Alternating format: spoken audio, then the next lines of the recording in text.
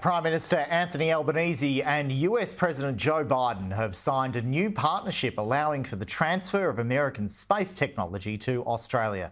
Now, the agreement will boost the nation's commercial space industry by greenlighting more satellite launches by US companies from Australian sites. Well, joining me now live is Southern Launch CEO Lloyd Damp. Really appreciate your time, Lloyd. What did you make of the announcement of the agreement this week? It's probably been a long time coming for you.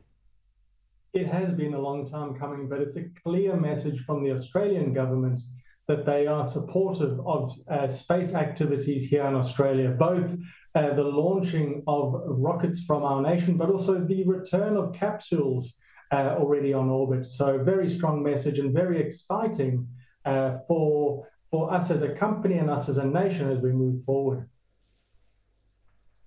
Joe Biden noted that Australia assisted way back there in the late 60s with the Apollo launch and beaming pictures to the world. So what's the next phase of this cooperation going to be between Australia and the United States? Yes, so the Americans are the world leaders in space technology.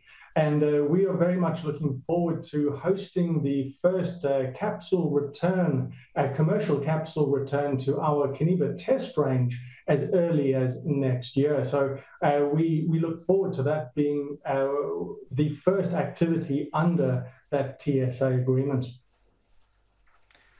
So there are two sites in Australia where most of these activities take place. Can you talk us through where they are and why the sites are there essentially?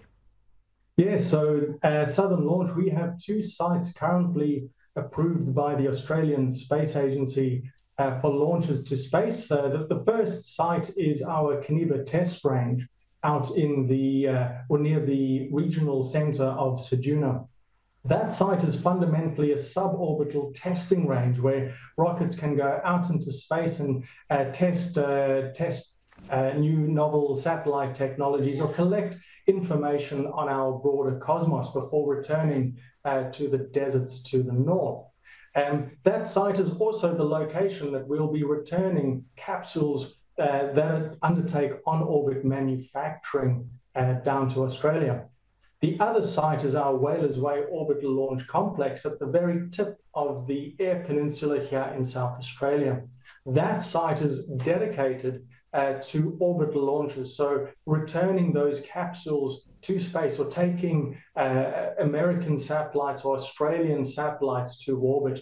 So very complementary activities across the two sites here in South Australia. So should South Australians be looking up in the sky for these types of capsules?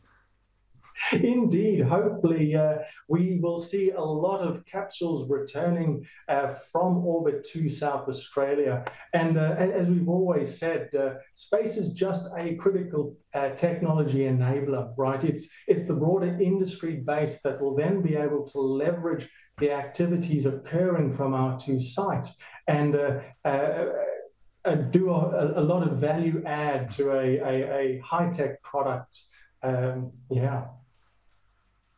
So in terms of the space race, does this put America in advantage, having Australia in its back pocket essentially on space technology? Because we're about to tell our viewers about what China's up to in the space race.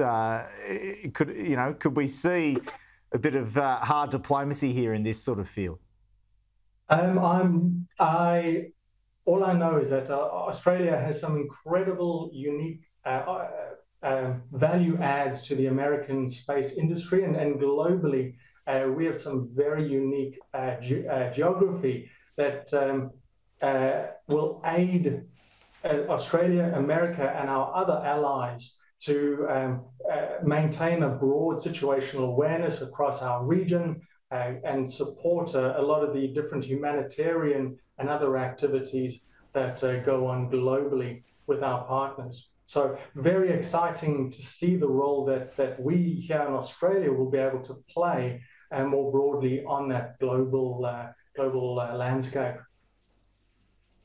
Look forward to hearing much more about it, and perhaps we'll look up in the sky for some of those capsules. Lloyd Damp, really appreciate your time. Thanks so much. Anytime. Thank you.